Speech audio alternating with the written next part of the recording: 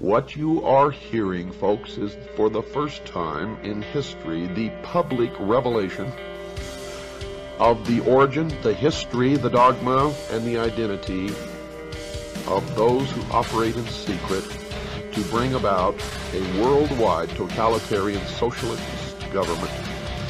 They are known to Christians as Mystery Babylon. It is an ancient religion.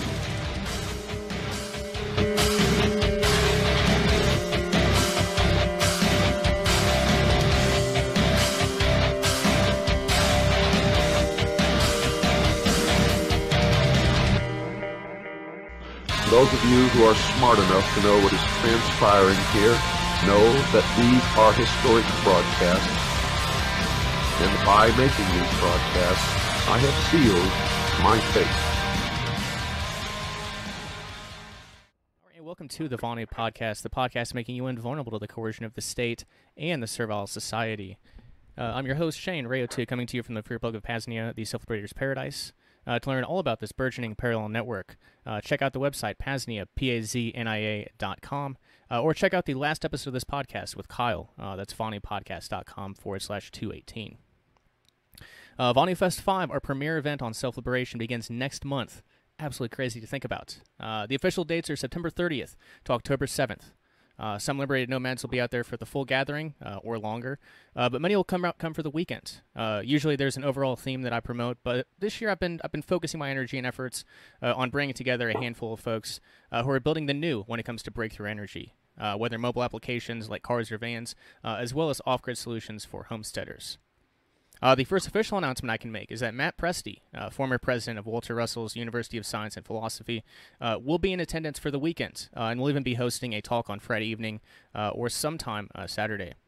For those unfamiliar, Walter Russell in the early 1960s demonstrated the efficacy of his optic dynamo generator, powering a 52-room huge university for a month. Walter donated the invention to the U.S. government as a demonstration of something miraculous that could change humanity forever in the best way possible. And, of course, the U.S. government did not uphold their end of the deal and make it public. Rather, the prototype now sits at the University of Virginia, along with the literal truckloads of art that Walter and Leo Russell created during their lifetimes. Again, he was an artist. He wasn't even a scientist when it started, when he kind of began this journey. But anyway, Matt will be here to give a talk, discuss Russell, and hopefully some breakthrough energy. And as anyone else in attendance will do, soak up the freedom of the second realm. And the second official announcement for Vonu Fest. Paul Rosenberg, author of A Lodging of Wayfaring Men, former proprietor of Crypto Hippie, the best VPN formerly on the market, and a legendary cypherpunk crypto-anarchist. Will be here for the Monday of Vonu Fest. Again, just the Monday. I'm not exactly sure when he's going to arrive. September 30th. Later in the week, he'll be heading off to Hackers Congress in Prague, hence the short visit.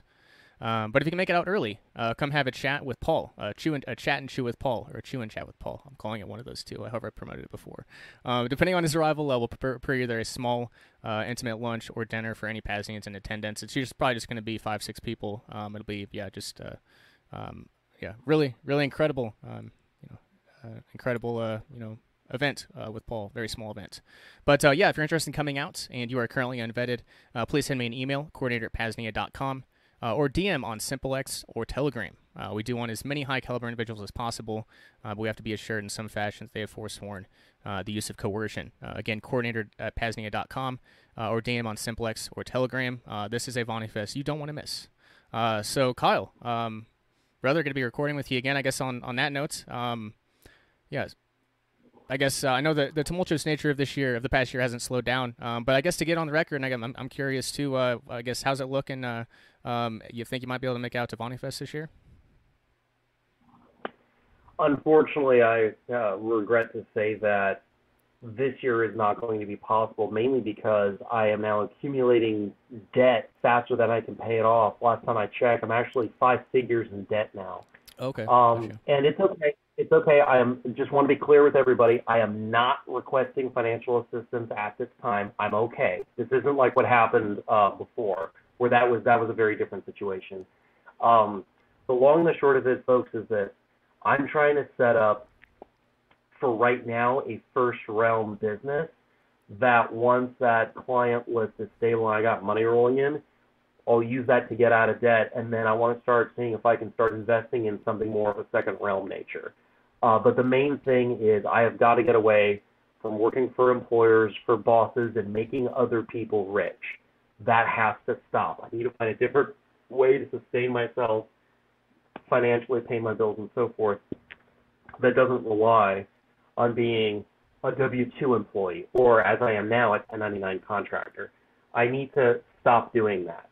So I'm in a transitionary phase right now, and unfortunately, I cannot afford to go on a road trip. However, that being said, I would be open to some sort of call during Vonu Fest or something like that, where I get to, people get to at least hear my voice at minimum. And then, of course, what I'm really looking forward to is next year's Vonu Fest, where it would be much more financially viable for me to head out to Illinois. And so I did want to say that publicly to everybody. Awesome. No, and that makes sense. That's kind of what I figured. I mean, it was definitely a maybe. It's always been a maybe for sure. But yeah, things haven't really slowed down for you. So, I understand. I definitely understand. Yeah. I appreciate that, and not just that, but this has been an absolutely crazy, insane year for me, where last year for me looks completely different. Like my immediate family is completely different. It's just a completely different situation. I mean, not to go too deep into it, but some things have already been mentioned publicly. Right now, I'm kind of going through the last phases of my divorce. So, in fact, I'm actually waiting to hear back from her lawyer, because so far it's kind of looking like it's going to be a non-contestable divorce, which means it's going to be simpler and faster. So unless something happens at the last minute, hopefully the legal stuff of that will be over. And then, and I don't know, maybe at some point I'll write an article where I'm kind of reevaluating the value of freemates. And not just what happened with me, but even some other people, I guess you could say in some support groups that we've had for divorced men or single dads and so forth. We're really just kind of reevaluating a lot of things.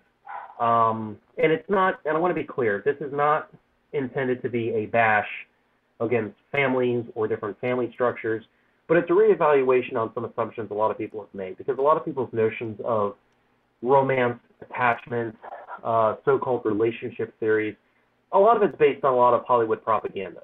Let's just call it for what it is. A lot of it's based on propaganda. A lot of it's also based on what your own familial relationships and qualities of those relationships were with your own parents and siblings. Because a lot of, there's the old phrase about people will essentially date and screw and marry, essentially, in most cases, the opposite sex version of their parents. So, for example, if, again, in a heteronormative manner, if you're a woman, you'll settle down with a man who most resembles your father, and if you're male, the opposite kind of holds true too, at least in terms of heterosexual relationships. So that's something I've just kind of noticed, is there is a lot of assumptions, there's a lot of propaganda, and there's also a lot of, a very limited degree of lived experience based on your people that are around you, that where patterns seem to repeat themselves over and over again. But unfortunately, there's the mental health aspect of it. People are not good, and unfortunately, I am one of these people. People are not good, except for very, very few, at recognizing red flags and running away when they should. A lot of times people will ignore red flags for whatever reasons, and then only a couple years down the road, when things have already progressed a little too far, now they can just kind of feel stuck unless they get themselves extricated, right? So that's been a very tough lesson for me to learn. Again, to be clear, not knocking families, not knocking even the notion of having children and so forth, but it's more, if the goal here is to become invulnerable to coercion or proceed along that spectrum, it's kind of counterproductive to, shall we say, do everything correctly when it comes to, or at least consciously effective. Do everything with different forms of shelter like we talked about in previous episodes, or do better forms of field prep, or even find good versions of whether it's employment or other wealth generation, but then totally drop the ball completely and utterly when it comes to who you share your bed with. Because that is also known as shooting yourself in the foot, and I should know because I did it recently. So, in that sense. So, again, this is not me preaching down to anybody in the slightest. This is me saying I'm in the same, or at least was up until recently, in the same sinking boat as a lot of people who had failed relationships. You know, because hindsight's always 20/20. So, again, if the goal is proceeding, you know, becoming Vonuer, you know, increasing that invulnerability to coercion, then you really got to watch out for those divorce attorneys. Got to really watch out for those family law courts, because that's where the statist part of it kind of creeps back in, especially if your spouse decides to do something. And not only that, it's not even necessarily limited to marriage. It could also just be if you have like a domestic partnership type thing, and depending on certain residency, depending on like, shall we say, some degree of legal interstices, there may or may not be, you could call it a common law marriage or something else, but if there's any sort of legal entrappings, if you were allowed to visit them in the hospital for whatever reason, if you have joint ownership of any sort of property like a car or a house or something, or joint ownership of anything, bank accounts would be an easy one, you know, joint bank accounts. A lot of those things may or may not affect your vulnerability to coercion. And so that's what I'm saying. I think I might write an article here soon, kind of reevaluating a lot of that stuff, because I don't think there's a one simple, easy answer to it at all. I think there's some people that are really better off just being completely, totally alone, like a hermit, an ascetic, if you were, a monastic, if you will. And I think there are other people that, due to their own personalities and previous life experience and so forth and preferences, that really do need to share their life with somebody, including their bed. So that's why I think, you know, we need to get away from this first realm Hollywood propaganda stuff, and we need to get away from right-wing notions, especially of nuclear family, being defined as 1950s era, mom, dad, and, you know, 2.5 children, as the typical Protestant equivalent thing is. We need to get away from all that. Those are boxes, those are constraints that I would argue actually increase your vulnerability to coercion wholesale. And I've seen it happen with other friends of mine. Again, my own situation was a bit different, but still the same idea of like avoid, you know, not paying attention to the red flags, not taking your mental health seriously until something's already, you know, the hammer comes down. Now it's quickly becoming an issue of, are you going to pull through or not? Because people have self-terminated over stuff like this. I mean, a lot of the reason why there's suicide rates among men is because, you know, they either lost somebody or somebody left them or something. I mean, this is like really serious life-changing stuff. So, you know, people are considering self-termination over, you know, whether they're in grief or one thing or not. I mean, it's like, oh, well, now I guess you coerced yourself to some degree. So. Yeah. Gotcha. Well, I guess I was going to mention Innovator alongside Vonu Life and Vonu Link, but yeah, Vonu Life Resurrected next year. That'd be a great article, and that's you know, quite a ways away. We're talking like 6 or 7 months at least until the quote unquote due date for those for that. So you know, relationships, that was definitely a theme, definitely important. As we talked about before, you know, usually the coercers only come if they're called, and they're only called if it's you know, if you have nosy neighbors, it's obviously an exception, but a lot of times it's, you know, who you interact with, you know, who you choose to interact with in your personal life. So yeah, you're certainly right to point that out. But yeah, I was going to mention just, I guess, a digitization update for folks. I finished digitizing and formatting all of Innovator, 1964 to I think 1969, and like Preform, Inform, and Vonu Life and Vonu Link, it'll be close to 500 pages at full 8.5 by 11 size. So these are I put out the way I put it on Twitter was these are like massive tomes on self-liberation, and there's going to be like 3 or 4 of them. Like it'll be like an encyclopedia on Vonu. So yeah, it's pretty amazing. So yeah, that'll be you know, it might be a couple years before that comes out, but anyway, just thought I'd provide a digitization update there, and that concludes, I guess, the main stuff. There might be some extraneous documents, like one thing we'll start talking about here momentarily, the Frow's project. Those were just some documents that Jim Stump threw in there. Some of, I guess, the competitive dispute resolution article said preform confidential, so that might have only gone to like, you know, 20, 30 people back in the day in the 60s. But yeah, there's not gonna be anything else major digitized, but maybe just some I guess some interesting archival stuff. But anyway, yeah, on today's podcast, we'll finally do another Q&A. The first probably since 2019, when Jason Booth was still a host on the podcast. The first question will be on the Free Alice Project audiobook released in the past month or two. That's VonuPodcast.com/212. The second on a potential new legal interstice in the realm of legal identification. The third, a proposal from someone I vet 100% on a new model, or I guess some thoughts on private security. And we'll close out with some more basic foundational items, digital privacy, kind of digital privacy, operational security stuff. But I guess I'll mention here, it's been after thinking about it for a little while, I will answer the first question partially, but as far as the actual strategy, the potential interstice, that will be saved for a select few people, so I got to go out to the public. And that question from I guess looking at private security in the second realm, that kind of perspective, that will also be saved for the very end, and will only be released to a select number of people, because I don't really want to release that stuff publicly at this time. Maybe not ever, but we'll see. Speaking of preform confidential stuff, we got some Vonu Podcast confidential stuff here. But anyway, it's the way it's got to be. So yeah, I guess enough rambling. Yep. Go for it, man. Go for it. Put another way. So of the stuff you can't talk publicly about, ... Yeah. So yeah, I guess let's go ahead. We're limited. I guess not limited on time. We got time. But we'll go ahead and get moving here, because I want to provide a little bit of a background on the Free Alice Project here. But as far as the question, I'll preface it with this.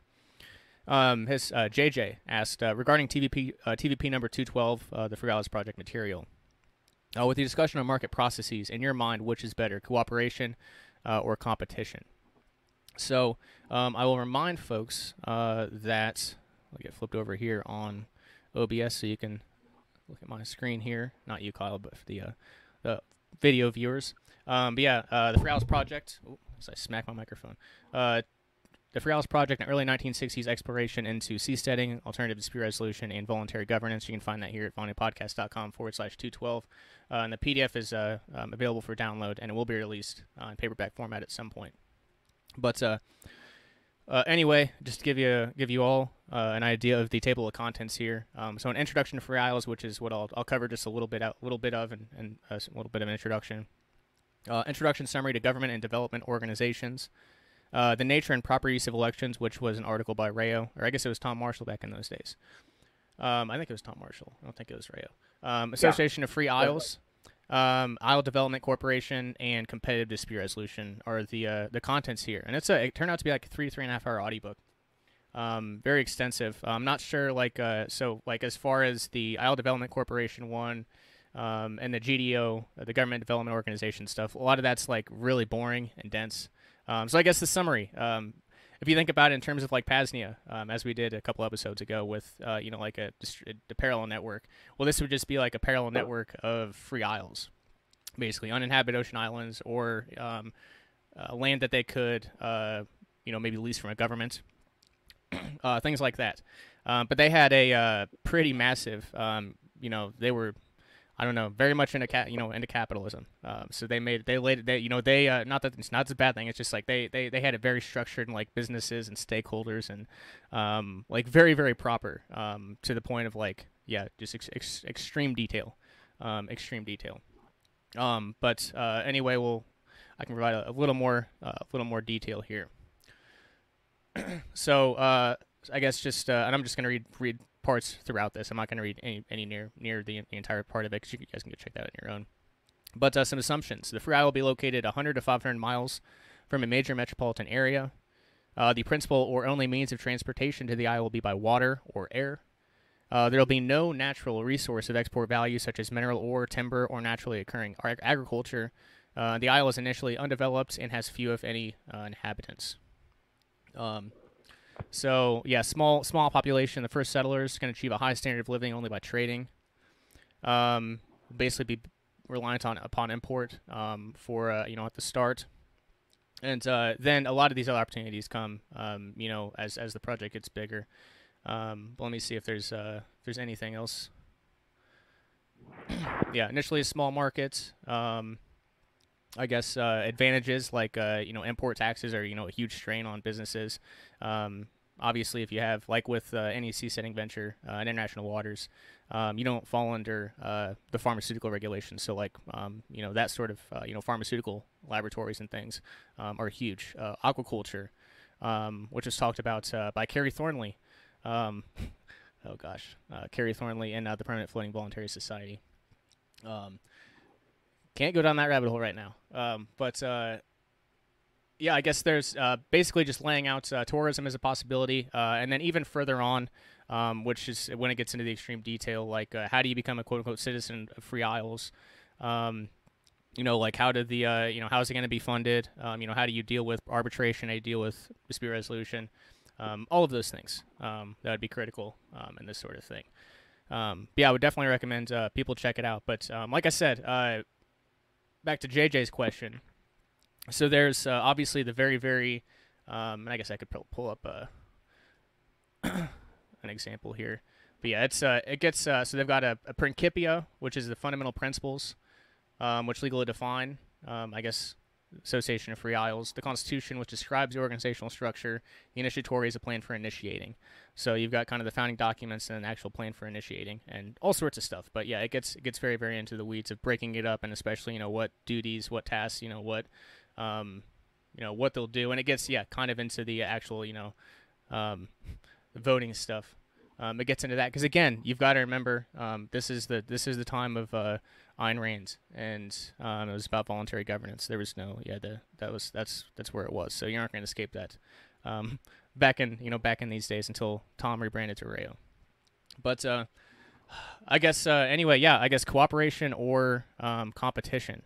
And I'll just start by I guess by saying both. It's kind of a cop-out answer, but I think it is both. I think there's some things that competition is hugely necessary. To bring out the best in whatever area we're talking about. So I think that's obviously something that has to it has to be there in some capacity. I don't think it definitely has to be ruthless capitalism, like so-called capitalism, like it is today. But it's certainly crucial, But I think the cooperation part also is too, because there are some things that are better done. I guess maybe better done in kind of like maybe that's a mutual aid sort of community sort of sense. So that's kind of my answer, and I think a lot of the I don't know. Maybe there's a place for some of that. Like the decentralized autonomous organizations today that are talked about a lot, like the DAOs. I guess those would be a future model of this, maybe a digital version of this. So, I don't know. Like I said like I mentioned when I promoted it, I'm not sure how much of it is actually valuable today. But just reading through and going through it, and looking at it from like a P.A.Z.NIA lens, was really valuable. Because there are some things that could be taken away from it. Like there should be more. I don't know. It gave me a lot of ideas, at least for P.A.Z.NIA. But as far as the overall thing, I'm not sure how much of it is a value. But get back to the question: cooperation versus competition. I think it's both. I think it's definitely not one or the other. But I don't know. I know you haven't looked into, I guess, this book in specific, Kyle, or I guess these documents in particular. But you've heard about them and read about them through various Vonu publications. But I guess regarding the like Free Isles or seasteading, cooperation or competition, what do you think is preferable? So I would phrase it like this because I think there's a nuance here that should be explored. First of all, when you're talking about something like Free Isles, this is actually a lot more difficult, especially in terms of scalability, than anybody would kind of care to admit. For fictional examples, I would say look at BioShock's City of Rapture, and then alongside the novel Alongside Night, look at the underground city of Aurora. I don't care if it sounds like I'm speaking out of turn, but to be quite honest, although art imitates life as life imitates art, I honestly don't think that the people who ran Rapture and Aurora, respectively, were caring too much about legalities, to be perfectly honest. When you have an underwater city with the one, and then an underwater city with the one, and then an underground city with the other, I think mainly, unless they had some sort of like legal cover as something else, they were more concerned about economic issues and also more practical engineering ones, like how do you make sure that we all breathe underwater or underground, as the case may be, and also how do we make sure to keep the lights on and water, plumbing for the water and making sure that we have enough to eat and just basic stuff like that. Now that being said, to answer the question, I think what it would take to do something like that is that it would first have to be cooperation at first. Yeah. Because when you're building what even the first realm would call the critical infrastructure, what's there to compete with?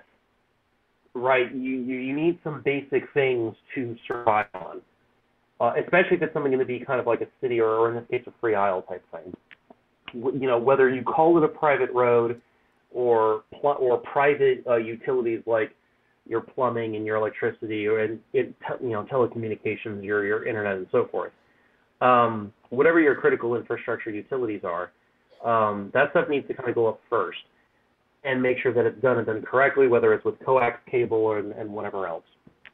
Because if you're just assembling, like with the plumbing, if you're just assembling a bunch of pipes and then duct taping it together, then the possibility for good-natured, friendly competition later in order to increase, as we understand with market forces, to increase quality of service and drive down prices to the point where, good old-fashioned demand and supply eventually achieve equilibrium. The only way that's really going to happen is if the infrastructure is already there to begin with, right? If we're talking about, if we're talking essentially about designing a libertarian city, then cool.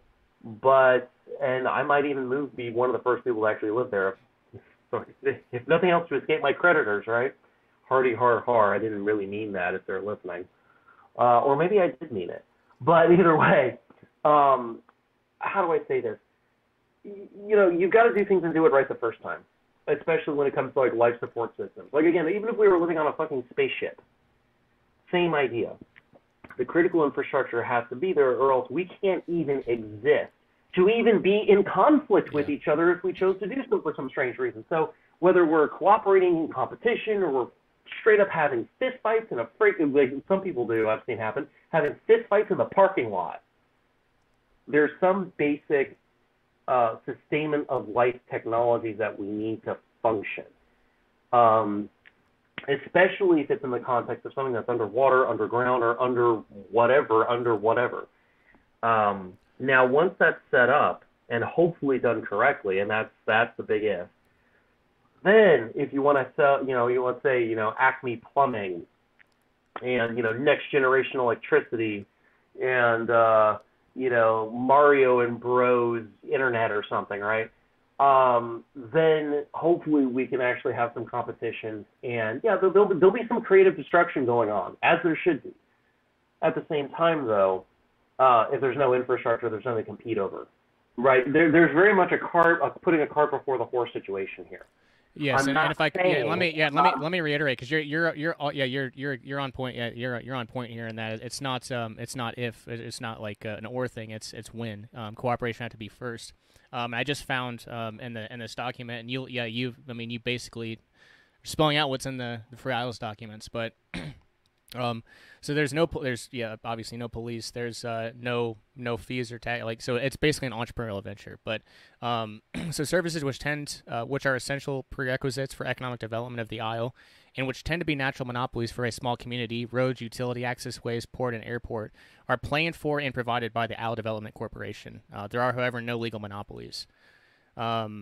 Right. And then the last part, the Isle Development Corporation is conceptually and organizationally simple and quite conventional, easy to explain to a prospective investor entrepreneur. So basically the steps here would be like, and this is where, like you say, the cart gets put before the horse, or whatever the phrase is.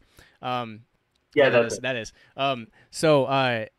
You can't have the Free Isles like project like without you need probably to start it'd take like a small permanent floating voluntary society to go find these islands, to stake them out, to get something started, get some self-sufficiency going, as you say, lay the critical infrastructure. before you could even get to anything entrepreneurial or anything competition-wise. So, I think you make a good point there. It's not it's just like what point. So in this context, the market competition the best utility for the market competition would be more in refining the infrastructure once the infrastructure has been built, right? You want the more efficient road. You want the faster internet connection. You want a higher pressure water, because for some areas in first realm, you don't even get that. You want the higher pressure water.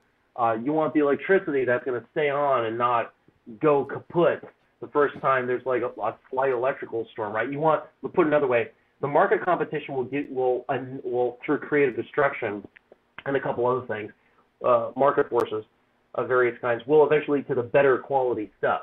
In much the same way, to use an analogy, how the Japanese people are infamous for taking pre-existing technologies and then optimizing it and making it more resilient, more efficient, and so forth. Same idea here. The real tricky part that kind of everybody's missing is that when you're first setting up, assuming you could pull it off, but let's go half full with this, okay? That if you could set up your free isle, underwater city, underground city, so forth, it would have to be cooperative at first. And not only that, I would further suggest, and maybe this is a mutualist element of me talking, to be fair, it would have to be more like a mutual aid society type thing first that would be building the initial infrastructure of whatever it is that you need to sustain life, at least initially. So it would be more like a co-op. It would be the free isle co-op thing to make sure that we have air to breathe, water to drink, at least some minimal amount of food so we don't starve. It doesn't have to be best quality. It doesn't have to be five-star restaurant. All that stuff comes later through competition. That's later. Right now, we need to make sure we have oatmeal. Does that make sense? Sure. You know, it's kind of like the families heading west on the Oregon Trail or the Yukon Trail or any other trail, right? Nobody's really competing in the Willamette Valley for anything, right? They're trying just to get there and survive, stake a claim. Yes, that part's true. Stake a claim, but nobody's really competing. If you think about that time in history, as far as I understand it, nobody competed. They were just trying to travel, survive, not die, and then start building the civilization out there, which is basically what happened. And all the competition, market stuff happened later. I mean, and yes, to be fair, to use that historical example, there were general stores along the way. So you even had some market activity.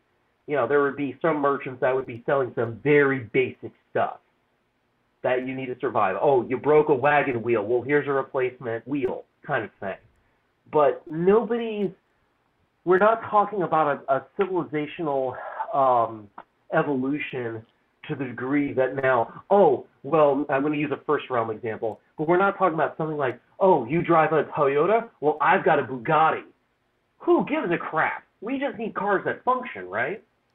So all the nicer stuff that is a further refinement that, yes, can be a better quality comes later.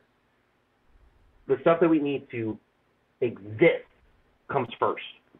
And I would suggest the best way of doing that is not clawing at each other or playing office politics or even good old-fashioned market competition where inventor A and inventor B and inventor C have different ways of building a mousetrap, and the market, the customers, decide to go with one of them, and that's the new trend. We basically need to cooperate to survive at first, and then after that we can build a civilization where you can have the luxury of, for example, to use a first realm example, you can choose between the Toyota versus the Bugatti versus even a Honda or something, right? Or whatever the second realm versions of those would be. That stuff comes later. Right now, it's basically, let's just cooperate and survive, and then we'll worry about competition later.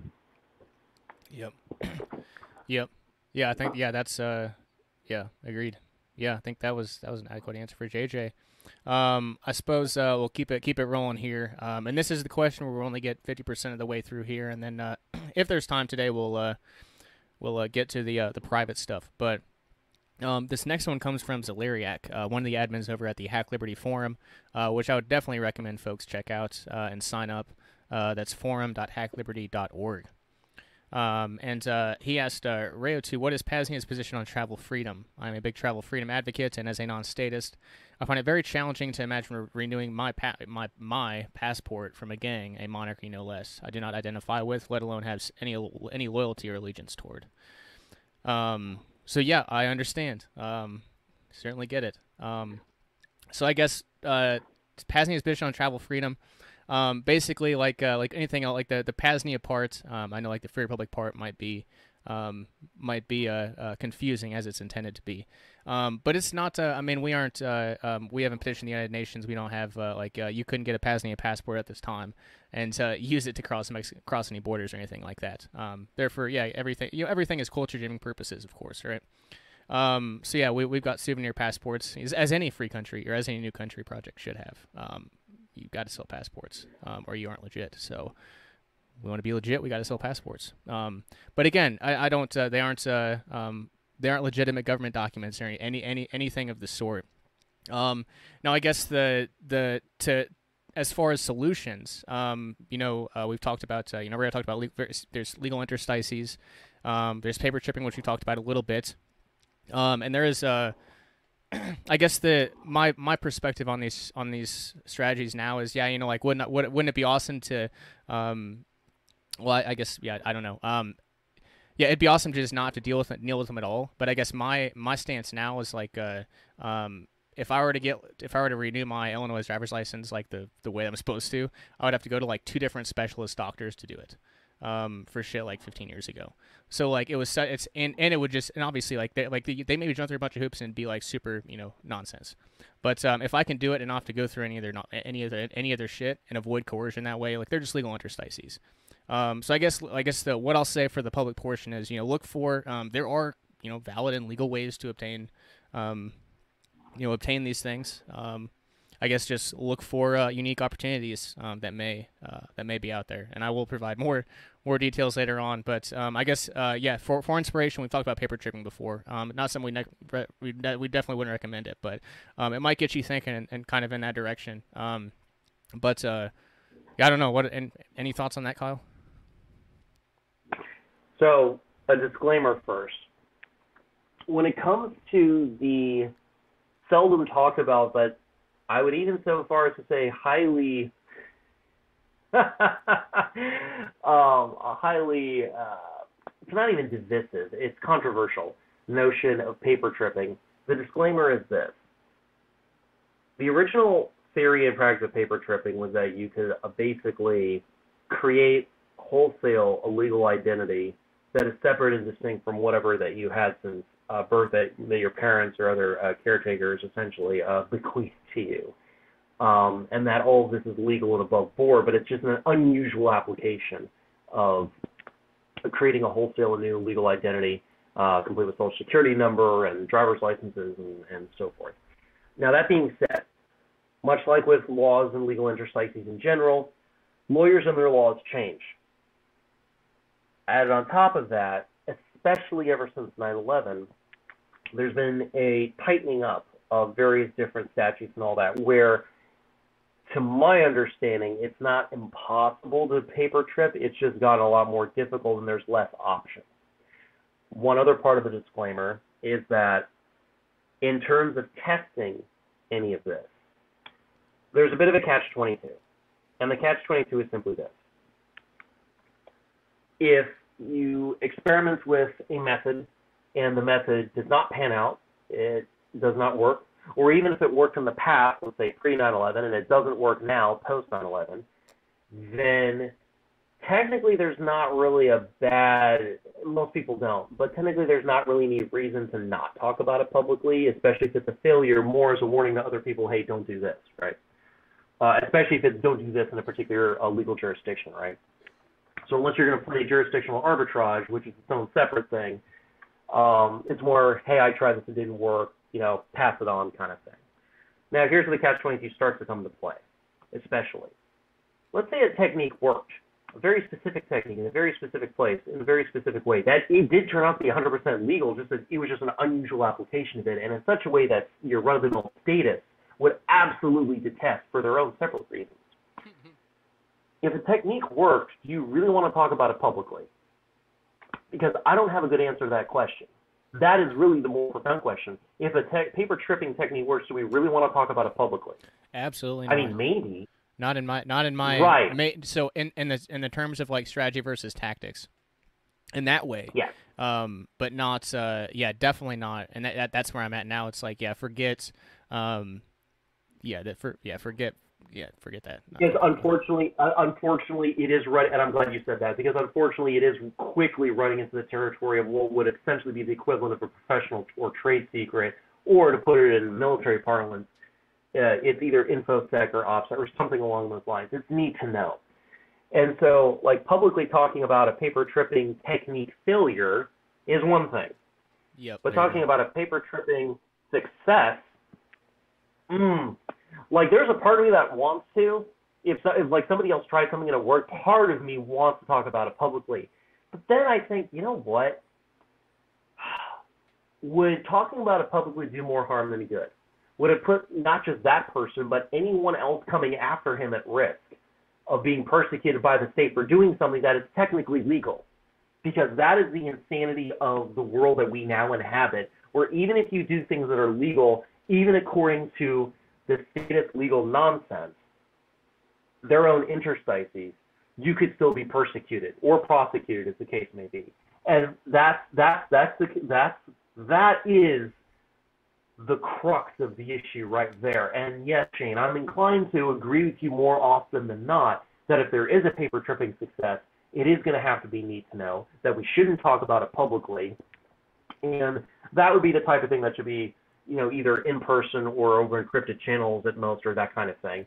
Because even though we're abiding by the law and there is nothing illegal that anyone is doing, nobody's engaging in so-called identity theft. Exactly. Nobody is doing there's no fraud. More importantly, there's no fraud. There's no fraud. There's no nothing. Even if it's 100% legal, which is what paper tripping has always been about, it doesn't matter. It doesn't matter because certain statists have made up their minds that they're going to just prosecute or persecute anybody who tries to gain any semblance of freedom, no matter how well you exploit certain interstices. And so, for example, we can talk about some the successes of some interstices publicly. I've written about reclaiming unclaimed property. Right. There was the whole the voter registration thing we did a while back. We can talk, now those things aren't paper tripping, to be clear, but like there's some stuff we can talk about that are successes because it doesn't get anybody in trouble. But for some reason, it's something I've noticed over the years, Shane, and maybe you and I should talk about this privately later, but it's just weird that I've noticed that when it comes to paper tripping specifically, all kinds of statists come out of the fucking woodwork, and even a couple of them I've known, details of this should be for private conversation, but I've known some people that try to get friends of mine in trouble with the cops, and the cops investigated and found out that nothing illegal happened, and they just dropped it. So there's some other weird, you could call it deep state, I don't know if that's necessarily applicable here, but there's some other weird thing I don't fully understand where statists have a real issue with people doing paper tripping. And funny enough, as a corollary to this, notice how the so-called oxymoronic sovereign citizens are dealt with, because those guys will straight up do illegal stuff, which is why they don't like me, because I call them out on it, like I did years ago. So that's something to kind of ponder, is why is the paper tripping suddenly, or not suddenly, it's been over time, but why is that considered like the equivalent of persona non grata? But the sovereign citizens, or American state national or whatever new fraud they're doing, they're the acceptable scapegoat. Even the various statists don't like them. But like their stuff is kind of obvious fraud type stuff. What the hell is straw man redemption? Like I know what that is. It's basically just a form of fraud. But it's interesting, even though paper tripping is legal, when it's done correctly and all that, they just want to clamp the boot down. And I think that says a lot. I think it says a lot where there's this assumption where your garden variety statists don't want anyone to have the freedom to reinvent their own identities. Reminds me of the right to not be forgotten stuff you talked about like over a damn decade ago. Yeah, and especially considering the old American tradition of where you move to a different part of the country and you essentially reinvent yourself. Now, back in like the 19th century, you could do that given the technological capabilities at the time, and nobody would really question it. And yes, sometimes some criminals did that. Sure, you can abuse anything, but there were also people who weren't criminals that did the same thing for their own set of reasons. So I just find it telling that the Orwellian total state surveillance state apparatus really doesn't want anyone to not just escape their path, but detach from their path, which, by the way, for some people is actually the mentally healthy thing to do, especially if they grew up like with a toxic family and all that. So there's also kind of like the mental health aspect of this, where, yeah, sometimes some people really do need to separate themselves from their past, even legally. But even if it is legal for them to do it, the fact that they would get grief over it from garden variety statists is absolutely appalling. It's actually anti-American, strictly speaking. But apparently that's the norm nowadays. No one is allowed to escape their past or reinvent themselves, even if it's above board, even if there's no fraud involved or criminal activity, even according to the state's own laws. You are not allowed to start over. And that, I think, has quite profound implications for mental health and our personal freedoms and a couple other things. Never mind the whole invulnerability to coercion thing that, this podcast is all about. Yeah. Yeah, so I guess the what's sticking in my mind now is as far as I love open sourcing things. Obviously, like there's no paywall behind any of the Vonu podcast material or anything. Like there's nothing that I do that's behind a paywall. But in these circumstances, it's literally like if I guess to choose my words carefully here. If I don't know if anyway, won't even go there. But it's the fact that like for an exercise to be available to people, whether for just personal desire or if there's like an actual need. Like, and Kyle, you mentioned like the like the new Underground Railroad, like might need to bring that back, might need to make that a thing at some point. Well, some of these legal exercises might be necessary, like to keep around. Because if some of these things are all utilized and too quickly, and something that's never really been done before gets done like 20 times in like the span of a couple months, they notice those things. They definitely do. So especially when it comes to this area. So I guess that's all I really have to say on this one. But any other comments on travel freedom, legal interstices, paper tripping, etc.? I would just say this. I mean, when it comes to like travel freedom in particular, yeah, strictly speaking, if we're talking like deontological natural rights theory and all that, yes, of course you have the right to travel. It's called walking, among other forms of propulsion through space, right? And I'm not being glib about this, guys. I'm just simply saying, yes, of course you have a right to travel, and I guess even to some degree have a right to life, I suppose. But I think where the rubber meets the road with a lot of this is that, there's the old adage about, and I do agree with this, even though it's technically from a statist source, the courts and common law rulings and such things, is that, your rights and, basically my rights end at the beginning of your nose kind of thing. Right, a lot of this stuff has to be negotiated to greater or lesser extent. Now, yes, there are a couple of the thou shalt nots, if we're going to go kind of use a religious connotation. But aside from a few of the thou shalt nots, which, by the way, the state is all too happy to violate, please see definitions of what is democide, right? Aside from stuff like that, a lot of this other stuff can be either contracted or negotiated. I mean, a completely stateless society, it would largely run on contracts. Mm-hmm. It would have to. Now, that would mean that, yes, some situations would be contracted that would restrict people's freedom, voluntarily or not. But at least you would kind of have a possible way of getting out of it, some sort of opt-out clause, or exchanging one set of contracts for another or something, right? You at least have some degree of choice.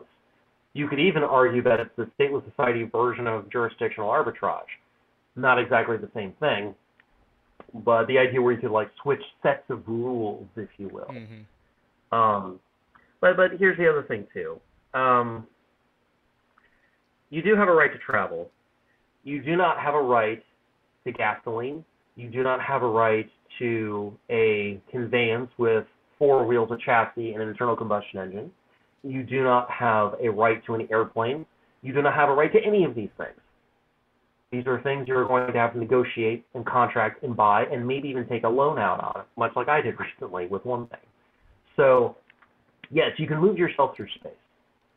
Absolutely. From the time you can crawl and walk to until the day you're 6 feet under, or maybe even sooner if you have mobility issues, elderly if you're fortunate enough to live that long. But the tools that you use, the equipment, the conveyances you use to propel yourself through space, you have to earn those or be gifted them, or it's some sort of contract type thing. And no, I'm not peripherally arguing for some sort of like driver's license of any kind, because that stuff's awful for other reasons. I'm not saying that at all. I'm just saying there is such a thing as negative liberty, and then there's the oxymoronic positive liberty stuff. And the negative liberty thing is that, no, you cannot interfere with my right to travel in terms of moving myself from between spaces, right? It is, so like the whole notion of a traffic stop, for instance, is an infringement on negative liberty, if you will. It is. It is completely statist. Mm-hmm. Regardless of the colors of the lights of the police patrol car that is forcing you to stop. And believe you me, I've had more of those this year than previous years, which is another reason this year for me has been crazier, more so than usual. Not the stuff in my personal life and professional too. I think I've been pulled over at least 4 times at least. I'm starting to lose count. It's gotten that bad. Thankfully, not so much recently within the past 3 weeks, but over the past several months, yeah. But that's an infringement on negative liberty, obviously. But unfortunately, I think a lot of people, especially the minarchist, allegedly limited government types, they take right to travel in the negative liberty, in the pure negative liberty sense, and they kind of start going into kind of a positive liberty, you could even say leftist direction, where, well, you can't impound my car. Well, sir, depending, did you freaking run over that grandma over there? Oh, you did. Oh, you admit it. Oh, see, now we have other issues, right? Because you didn't have a right to fucking mow down that grandma with your car. You see what I mean? Oh, yeah. Now, yes, there are other times where there's some sort of BS status thing going on, and then, yeah, you would have to deal with that on a case-by-case basis, but there are times to take someone's car keys, rip it out of their hands, and throw it down the drain before they freaking kill somebody because they're an irresponsible drunk, or they're looking at their phone or doing something that puts other people at risk. And no, this is not an excuse, around a reach-around excuse, if you will, phrasing. This isn't a reach-around excuse for the state to start getting involved in quality of life stuff. I'm just simply saying use your common sense. Right? If somebody is acting in a manner that is threatening to you, you have every right to defend yourself from drunks, from inattentive drivers, and whomever else. I'm not saying you need to use a pit maneuver and crunch into the rear axle, okay? Let the cops do that if they choose to do that. Or maybe some circumstances, maybe you really do need to. I'm not going to advise you either way. I'm not a lawyer. I don't give legal advice. I don't play one on TV, okay? I'm just simply saying, especially when it comes to the conveyances and technology and equipment that you use to propel yourself through space, again, your rights end, the fender of your car ends when you basically are crunching into somebody else. And I hate to say this, but this was the original reason behind car insurance, which I wrote about in the Extra Constitutional series a while back. But unfortunately, there was like a statist overlay with how they passed laws because the courts got overwhelmed with insurance claims and all that.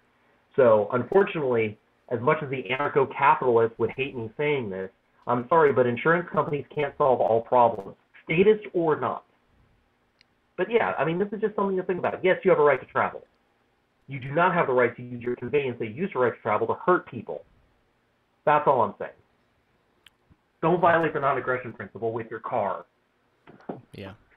Yeah, that's all good and valuable information. So we got about 7 minutes left here, and this last one, I think there are 2 different questions but same theme, so I'll read them both here. But the first one was a question I saw in the Agora podcast chat on Telegram. We should respond to, at least you especially first. But it was in reference to everyone's socialist and security numbers plus other personal data being leaked as a result of a recent hack.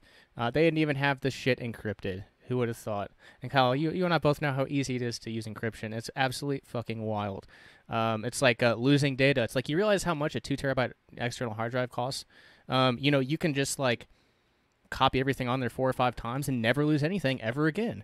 Like it's really that easy. But no, they lost. There's a hack and somehow they lost everyone's social and security numbers.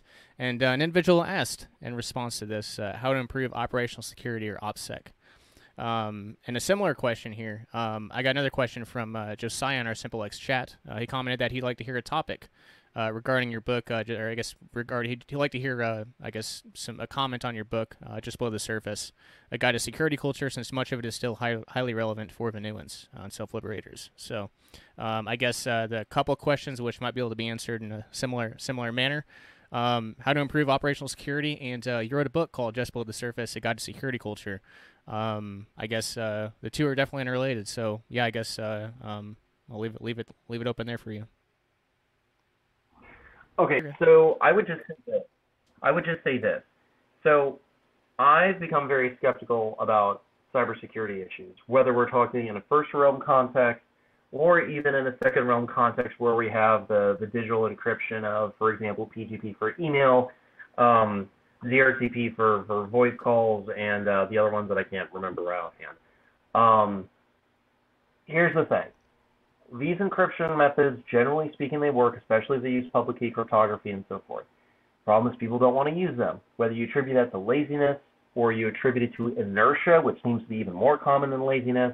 Unfamiliarity is also related to that, to the inertia and so forth. How many, even Zoomers who would be your early adopters, or at least most frequent or more common adopters, how many of them are using encrypted SMS texting unless it's like somehow automatic? If it's automatic, then of course they're going to use it by default. But if it's not by default, they have to install something. It's like, oh, I can't be bothered kind of thing. Or I don't have time, or I'm too busy. But I'll spend 40 hours a week on Instagram taking pictures of my ass. Because I've had to deal with first-round people like that, even like the other month. So it's like, okay, so it's not that you're too busy, it's that you don't prioritize this. You don't care about your privacy. Of the people that choose to do that, that's basically what they're telling me, and everyone else. And of course, if they're taking pictures of their ass on Instagram, obviously they don't care very much about their privacy in general because I'm a model. I had people tell me that in person, by the way, when I was working a plainclothes assignment, by the way. I had people literally come up to me, I'm a model. I'm like, really, which agency you work with? And because that's normal, modeling agency, right? That's a normal thing. And they said, no, I just have my account on Instagram. Like, motherfucker, that's not being a model. Maybe I'm just getting old, but like a model had to like work for an agency, and then you would either show up in like a Sears catalog or, the Victoria's Secret catalog with like Nudge fellas, or whatever else. Oh, you don't right? get it, Kyle. Instagram hired her to be a model. Yeah, that doesn't exist. So, but you see what I mean, right? By their fruits ye shall know them. I'm not trying to get in the habit of quoting the Bible every other minute, but there are some life lessons and experiences that kind of translate almost one-to-one. Almost one-to-one. Again, you don't have to be of that particular religion, but kind of like you can pull some stuff out of the Hadith and other religious texts that, again, that's more experiential than anything else. If you live long enough, you've kind of seen some shit and been involved in some shit and so forth. So maybe some stuff you're not even proud of. But I guess that's how we all learn and grow, I suppose. But again, in terms of, invulnerability coercion, you need to be using encryption, at least when it comes to your telecommunications and your digital stuff and so forth.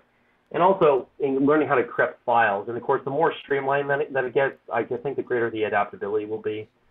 That being said, all the this is a caveat. And if nobody's going to take anything else away from this one question or answer to the question, this is the one sentence I need everyone to pay attention to. Because having written the book on security culture, quite literally, this is kind of a key hinging thing, at least for this particular question. So here it is. Here's the caveat. I need everybody to take 5 seconds and just listen to me for a second, even if you don't listen to me for the next couple minutes. Here it is. If you do not practice any sort of good informational security outside of computers, outside of telecommunications, just in your own life with how you talk to people, like in person, if you don't practice good InfoSec, all the technology in the world will not save your ass or keep your privacy or any stuff like that.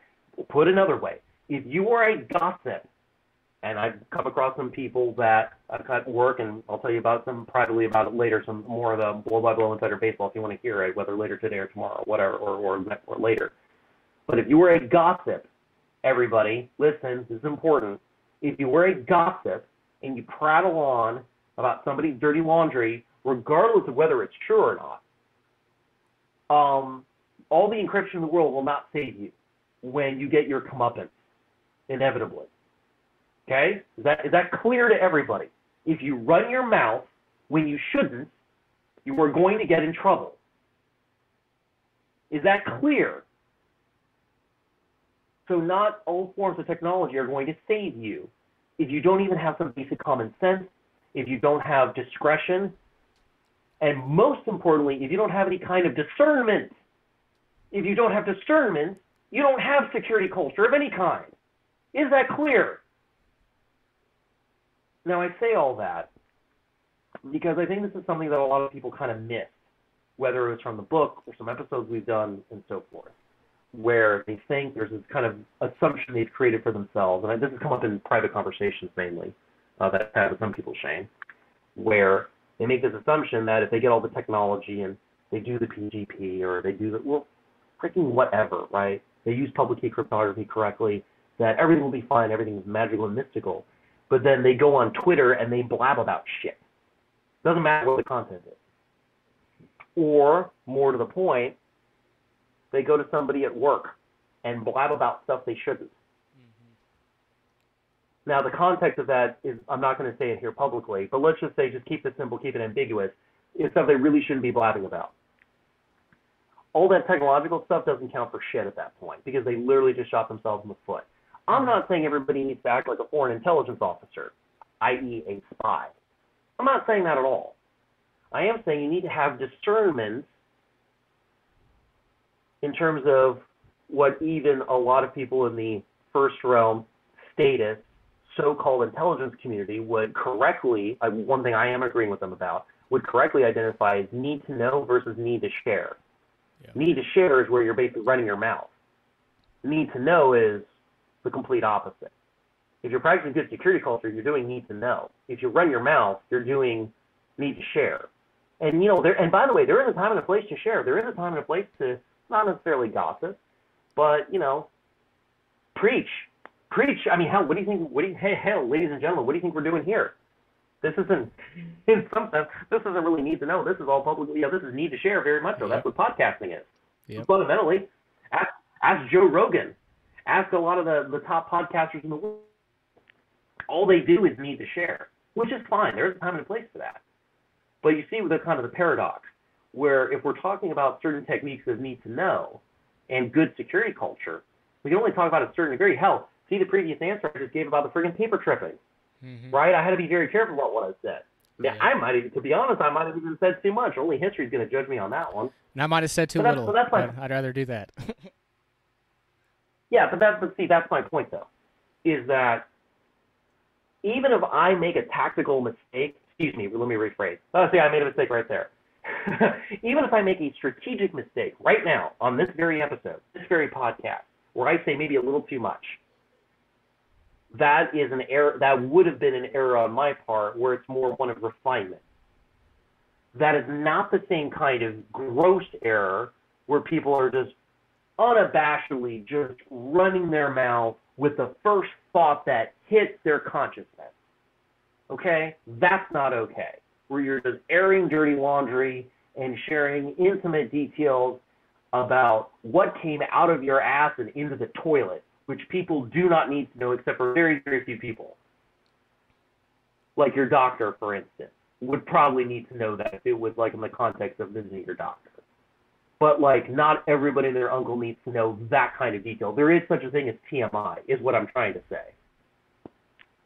But unfortunately, Shannon, some people don't have that kind of discernment, where they can't distinguish between the types of information in their noggin about, do I talk about this or do I not talk about that? They don't even go through that selection, that very basic selection process about what to make and what not to mention. Sorry? There's no filtering. Right. And that lack of filtering is a major issue. I come across it all the damn time. And maybe it's partially the nature of my profession in the first realm, and maybe it's partially some people I hang out with, but it is something I am noted. I mean, even back when I thought I was happily married, it was still something I came across too with people I knew back, even last year. People back then, and back in the younger years, whatever. Okay, I'm being a little bit facetious, but you know what I mean. Different people, different times, different experience I've had. It is a recurring theme I've noticed that regardless of my own personal situation, people around me really have a tough time filtering. They really, really do. Like, there may be like 1 or 2 or 3 or 5 people that I trust that are pretty good about having a good filter. But that filter itself is a practice of good security culture, ladies and gentlemen. And so, no, I am not, again, doing a reach around, phrasing. This is not a reach around way of basically advocating some sort of censorship, right? Censorship is what despotic governments do, although that is a redundant notion of, because governments are despotic by definition, of course. This isn't something like this government does because, oh yeah, we want to do a book burning because we don't like what somebody said about evolution or some sort of topic, right? Or criticizing our great dear leaders of fill in the blank, chairman, whomever the hell, right? Or president or prime minister, king, whomever, right? This is more, how do I say this? This is more an issue of people not using their brains. And this is the really scary part, Shane. And this is also something else I want people to pay attention to. If somebody has such loose lips that they very well could sink the ship, or at least have the capacity to sink the ship due to loose lips about things that don't sink the ship yet, but could in the future, because said lips are loose, because as the old World War II phrase goes, loose lips sink ships, that's where that comes from, for those of you who don't know. If somebody has said lips that are loose, would you really trust them when, shall we say, there's an incident? And now you have to make a lot of fast decisions quickly so you come out the other side of it at least kind of okay. Right. Right. This is coming down to an issue of vetting people as well, which is also part of security culture as well. So anyway, to more answer the question, hopefully in a little bit shorter way. I mean, I always say operate like operational security or private, like security culture, privacy, like 4 words, shut the fuck up, or like if you just operate off that principle, you're probably good. But yeah, go ahead with your more elaborate answer. Yes. No. It was basically that. It's pretty much. I mean, I know I talk a lot, you talk a lot, right? We're doing need to share right now, but when we're getting to brass tacks about some stuff that is actually sensitive or even potentially sensitive.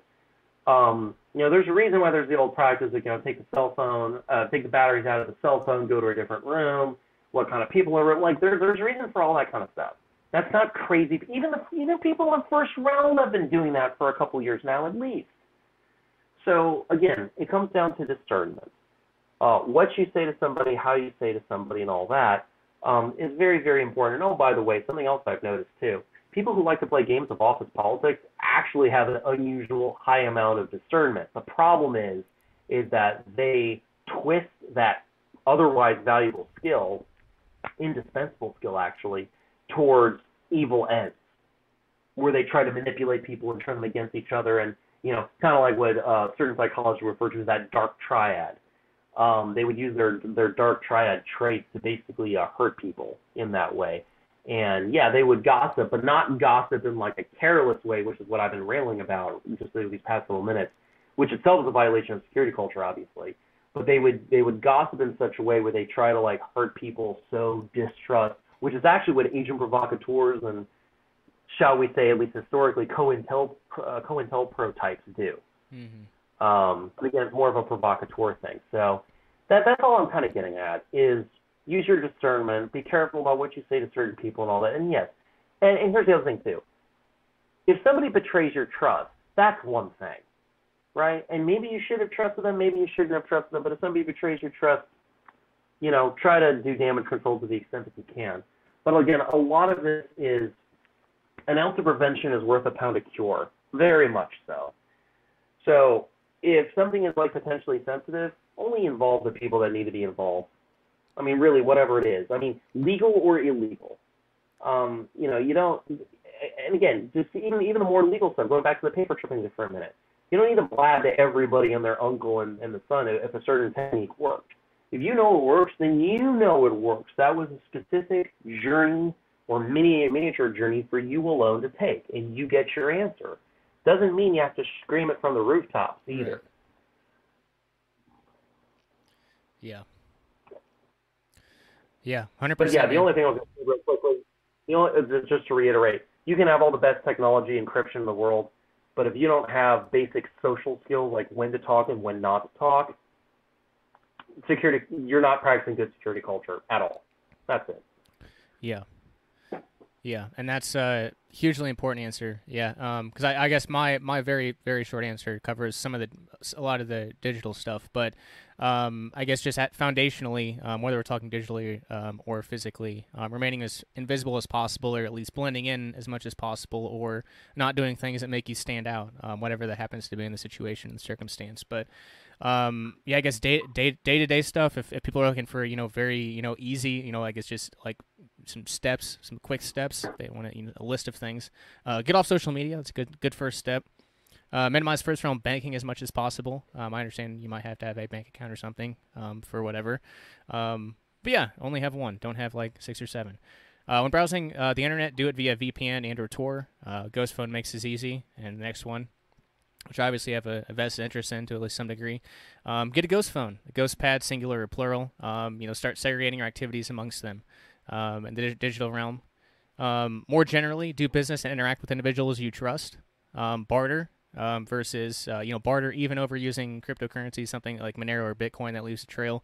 Barter is, it's historical. It's always been a very, very useful thing, and it can be for us too.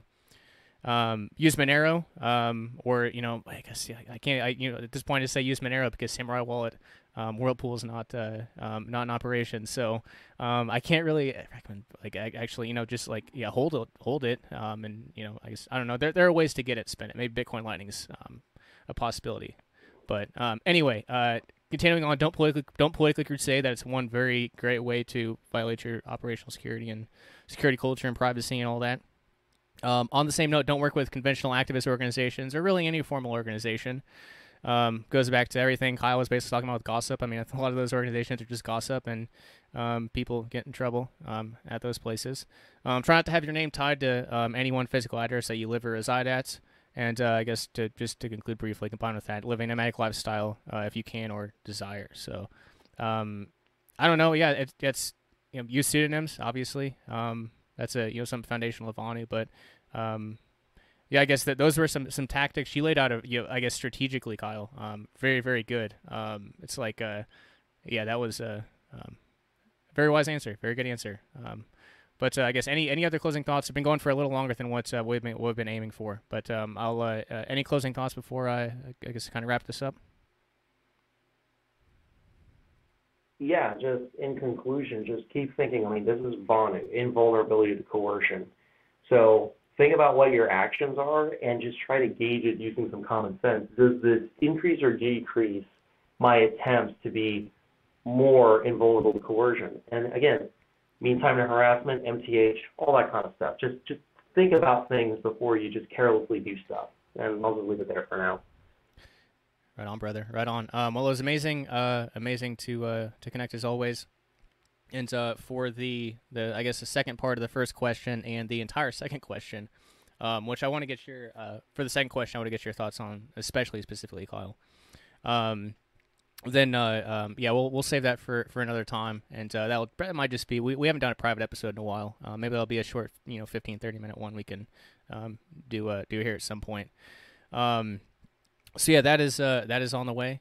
But there you have it. The first Q&A episode of the podcast in quite a long time. I think since like 2018 even. Of course, any questions that come up in the future, please do pass them along. Email Shane@libertarianattack.com or DM wherever is convenient.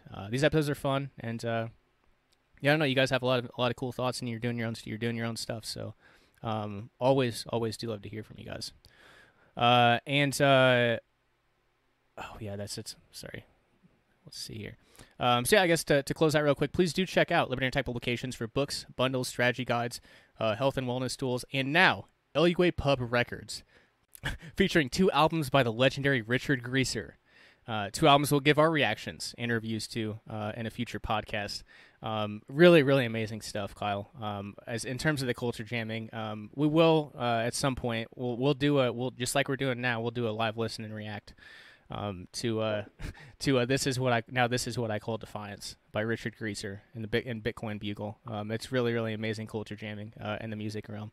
Yeah, that is available at Liberty Tech Publications now too. And if you are a music, I never would have thought I'd enter this realm, but yeah, if you I can get music on Spotify and like 25 other outfits now. So if there are any musicians out there that want to get their music out there on those platforms, but want to get paid in Bitcoin or Monero, no KYC, then that service is available at libertyattack.com as well. Thanks so much for your time today. Hope to see many of you in Veritas for Vonu Fest in the very near future. September 30th to October 7th are the specific dates. Cheers, guys. Thanks for tuning in. LUA Pub Records presents the most inspirational alternative band in the world, Richard Greaser and the Bugle, featuring the first credentialed journalist, songwriter, and producer. Is he the next Leonardo da Vinci? No, he's just a man who smokes a lot of cigarettes and has a bachelor's in journalism. With great inspirational songs like The Princess and the Podcast Listener. I need a Prince Charming to save me from my depression. A man whose full-time job is listening to Bitcoin podcasts. The hit track, Non-Compliant 1776. All across the country, the people are awakening. Politicians are quivering and shaking. This one-of-a-kind album titled Now That's What I Call Defiance is filled with instant classics. This album is not available in stores, and limited digital quantities are available, so order now. Visit libertyunderattack.com/buglemusic to order today.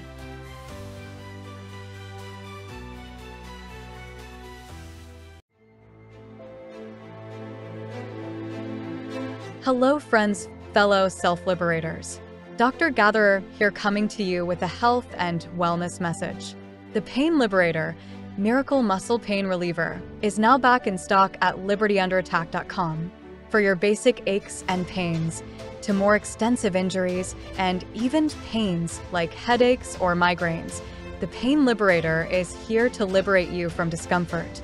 The Pain Liberator is a 20% DMSO, dimethyl sulfoxide, /80% colloidal silver water base, blended with enough aspirin to provide 30 milligrams of aspirin per spray.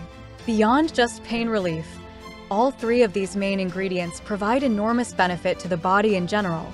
DMSO also helps to bring the aspirin and colloidal silver into the skin for maximum bioavailability. Individual benefits include colloidal silver is antibacterial, antifungal, used for sore throats, sinus problems, tooth infections, and candida overgrowths. DMSO has over 40 known pharmacological properties, helps with acne, heals shingles, is radio/EMF protective, painkiller, and heals stroke and heart attack damage. Aspirin is one of the safest, cheapest miracle drugs in existence. Searching PubMed, it assists with basically every disease or imbalance, from muscle pain to reversing cancerous tumors and everything in between. Spray directly on head for headaches. The Pain Liberator is available via Liberty Under Attack publications.